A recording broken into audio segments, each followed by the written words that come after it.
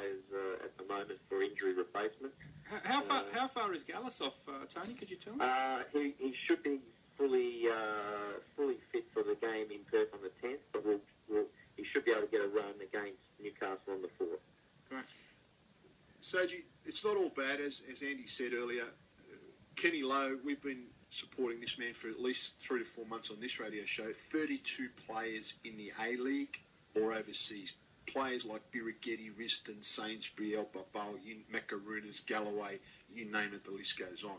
Yeah. I hope you, because I'm a big supporter of Australian clubs developing players. A, because we need to develop for the good of the national team, etc., etc. But B, because it has to form part of your budget of income. In other words, selling players overseas. Absolutely. Are you still going to stick to that plan? Yeah, absolutely. Look, again, I mean, we all thought Alistair was the same, and I think that, it's difficult.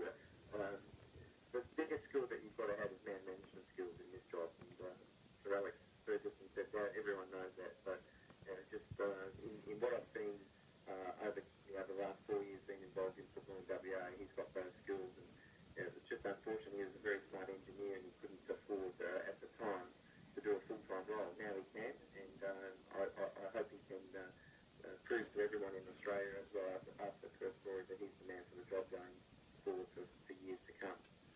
Tony, let me say something.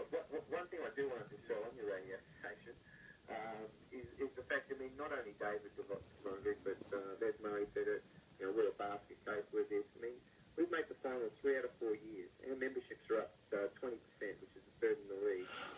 Our crowds are up 10%.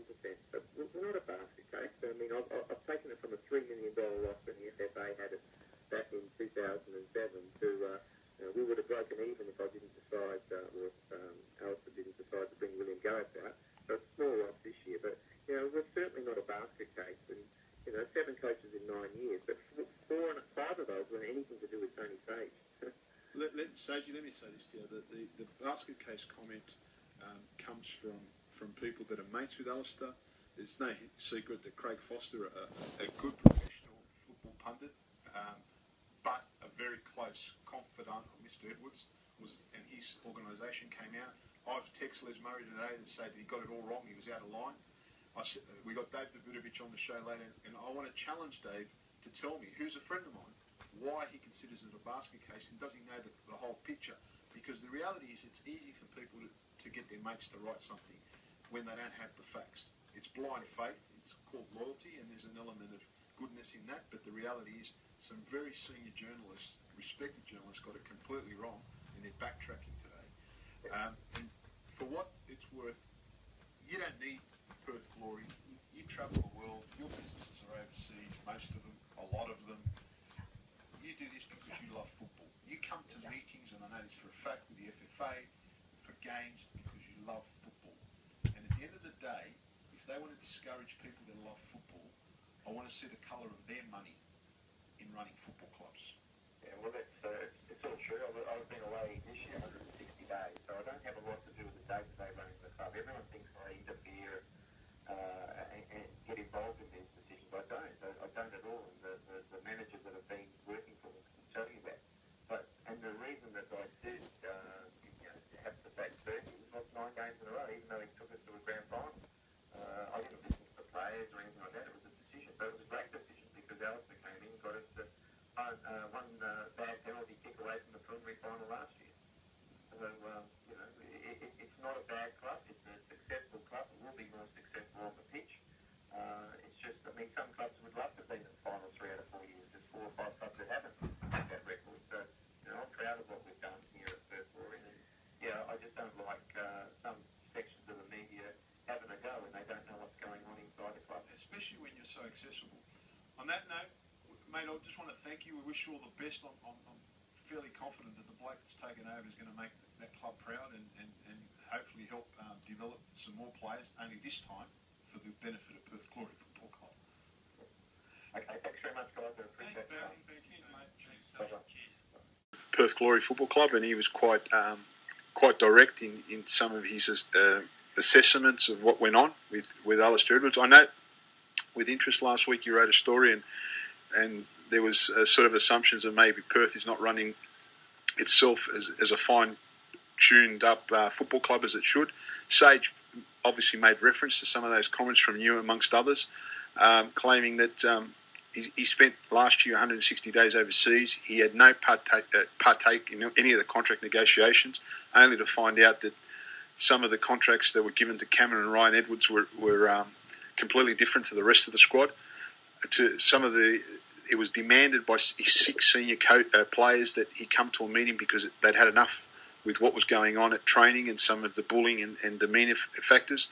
We find today that Edwards has made some other comments that are incorrect, and that forced his hand to not sack him, but to try and find a compromise, which Edwards blatantly refused.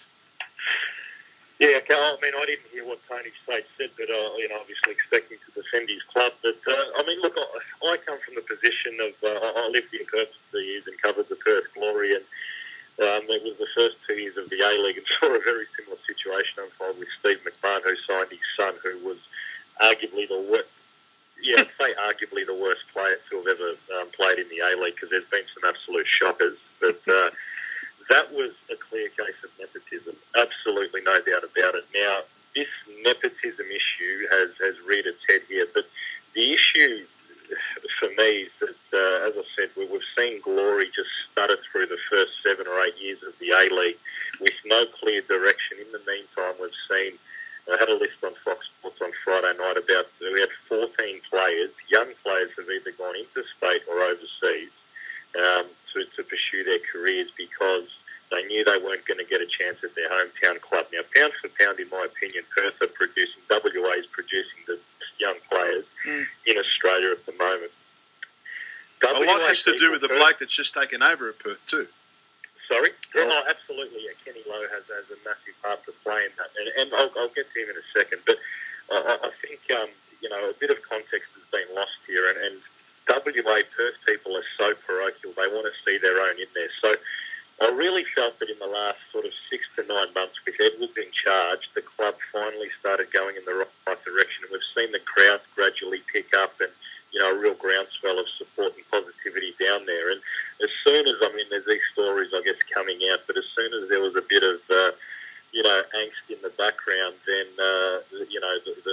the guy was fired. Now, Edwards absolutely has flaws as a coach, and he's done a few, things allegedly, which, again, I didn't hear everything that Tony Sage said, but for me, these are all issues that could have been and should have been resolved in meetings with a solid run club, solid run management.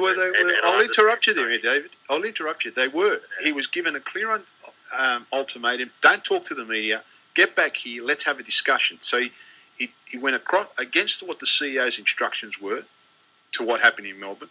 The players were told not to talk to the media. He was told not to talk to the media. He decided to make it seem like it was a Jacob Burns and Alistair Edwards war. It wasn't.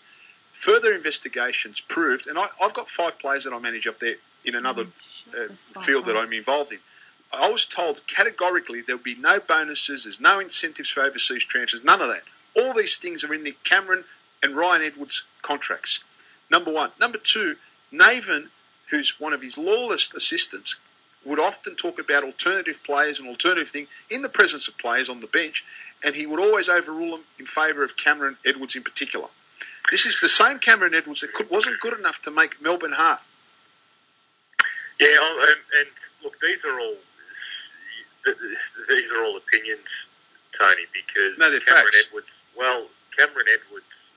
I've spoken to Melbourne Heart about Cameron Edwards, and I'm told by their football department that he's good enough to be an A-League player. They're disappointed he didn't get a run. If you have a look at Melbourne Heart, they don't play young players anymore. So again, it comes down to opportunity. If he was a Melbourne player, Melbourne boy, they reckon they would have kept him on their list. So again, Well, I spoke to the same people that you talked to, and they told me something a little bit different last week.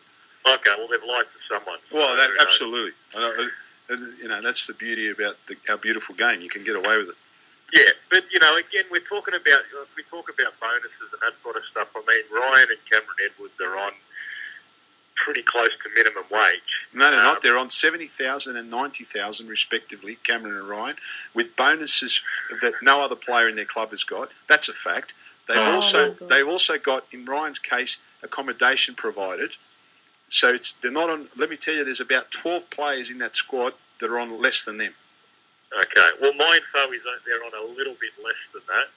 Not much, but a little bit. And again, I think that we've lost complete context here, because if you compare that to some of the fat cat contracts that have been handed out over the last 4 or 5 years, no doubt about that, with absolute lavish, crazy spending by Perth Glory, I still think they've gone in the right direction. And again, we go back to this philosophy that they're pursuing, going back to this youth structure.